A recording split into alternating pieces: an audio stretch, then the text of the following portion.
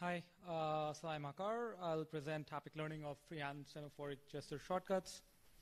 And I'm in the DGP lab at University of Toronto. Did this work in collaboration with a bunch of folks, Antony, Albert, Vimal, Chandran, Goutham, Khai, Truong, and Ravin, Balakrishnan.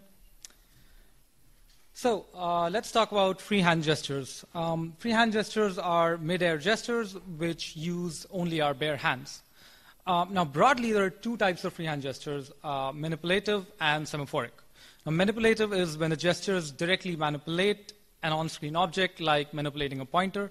Semaphoric are symbolic gestures, where each gesture is a symbol that corresponds to a direct command or an action. For example, a two-finger gesture can correspond to a cut command.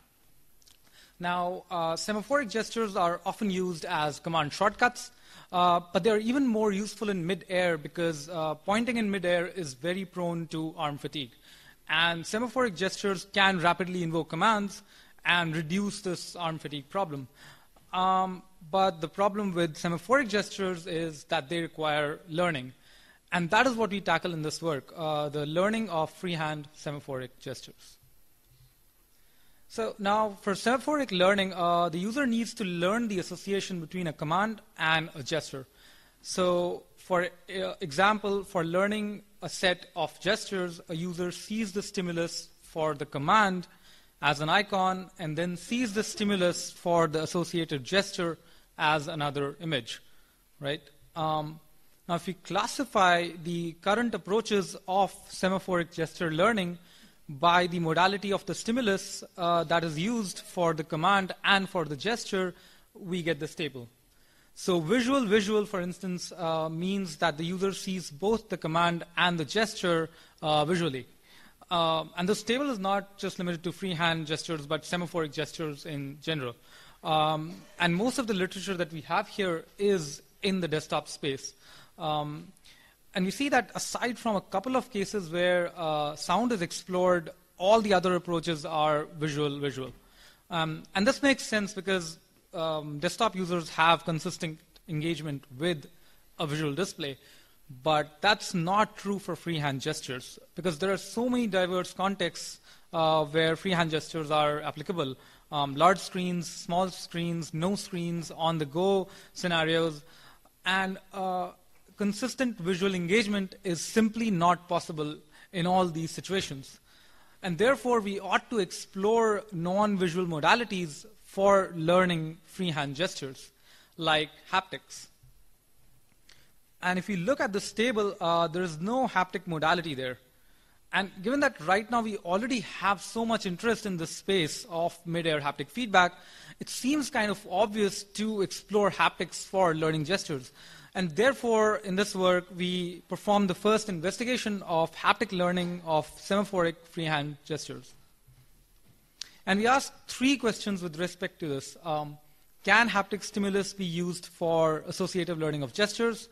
If yes, is it better or worse or similar to visual learning? And third, how does haptic learning affect immediate and longer-term recall? And so we conducted a study. And we add two new categories into our classification, visual haptic and sound haptic.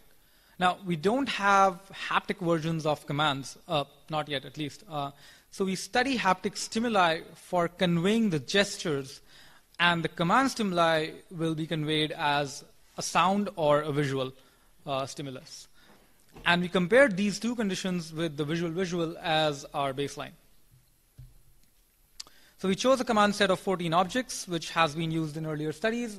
We can't see them, but these are fairly simple objects: banana, cycle, keys, so on and so forth. The gesture set is a set of 14 air tap gestures using the index, middle, and ring fingers. For example, if you have an IMR gesture, it is an index tap followed by a middle tap and the ring tap.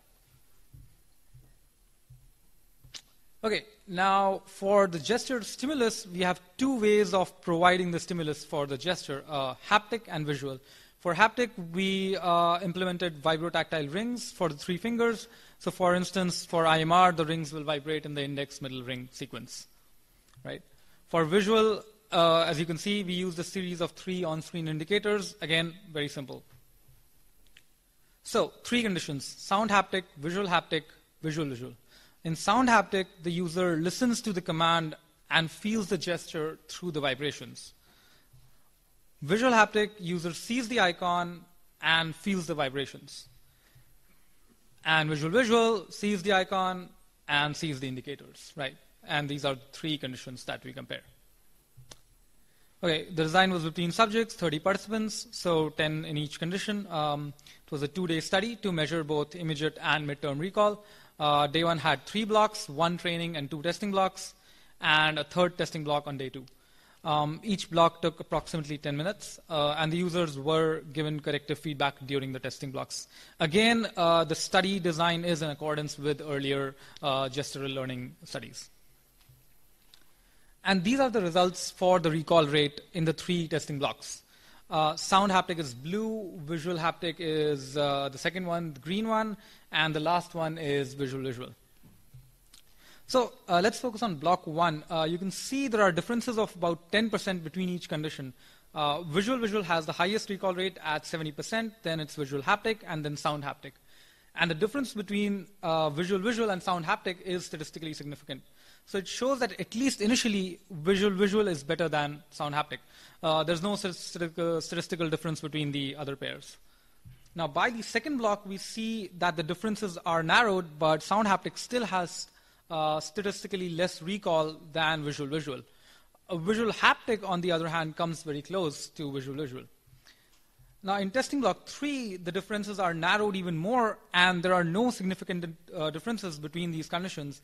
And this is interesting because this particular block took place on the second day. So it shows that the midterm recall does not dip for any of the conditions on the second day. And by the time we reach the 3rd block, which is less than 30 minutes of learning, all conditions have similar recall rates of about 85 to 90%. So in summary, visual haptic learning performs comparably to visual. Sound haptic has a lower initial recall rate, but with less than 30 minutes of learning, it gets comparable to the visual conditions.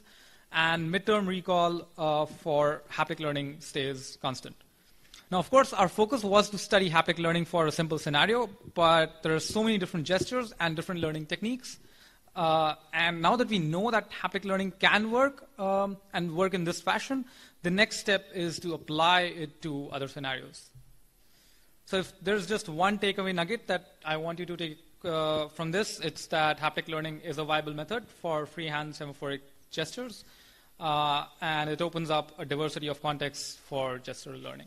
Thank you.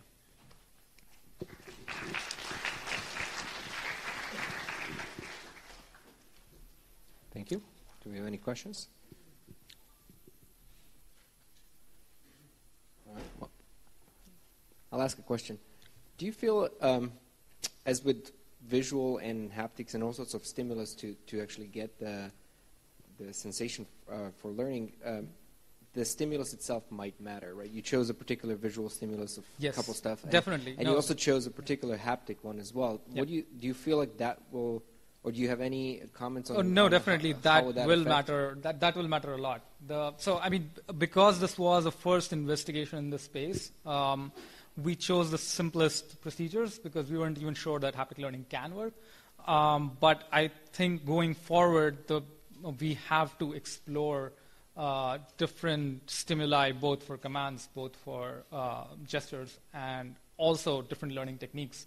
You know, for example, in visual, we have these learning by doing techniques, sure. Right? In this particular experiment, we did active learning, where the user dedicates his time for learning. But mostly, we do learning by doing, like curtain backs, marking menu learning techniques, right? So we need to think about ways of incorporating haptic learning in those kind of situations as well. Yeah. Okay. Well, thank you. Let's thank our speaker one more time, and we're going to our last talk.